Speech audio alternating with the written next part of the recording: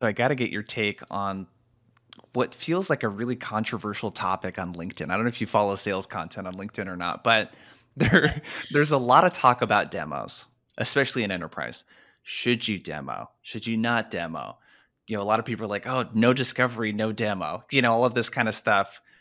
Where do you feel like things are headed from a buyer's perspective in terms of sellers having to meet people halfway, allowing them to do their own research, all of that kind of stuff? What's your take on that?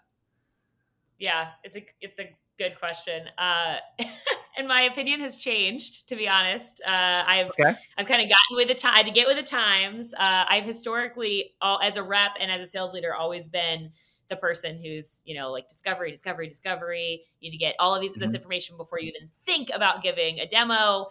And if you're going to give a generic demo, then there's really no point because you need to get that information first so you can tailor it.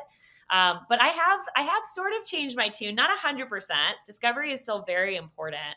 But I think people's buyers' appetites have changed, and the way that people want to buy has completely changed as well. And it's been heavily influenced by our B2C purchases. When we use consumer applications, we're very, very accustomed to instant gratification and getting to feel product value immediately. So that was a big lead up, but all that to say, I think you got to give the people what they want more than we used to have to do.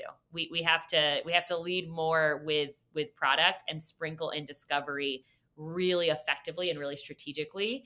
I think when you go up market though, you can do a bit more discovery before you jump into a demo, and you should as you go up market into the Yeah. enterprise. But generally speaking, I think the demo is creeping in earlier and earlier because buyers expect it and they frankly demand it, really.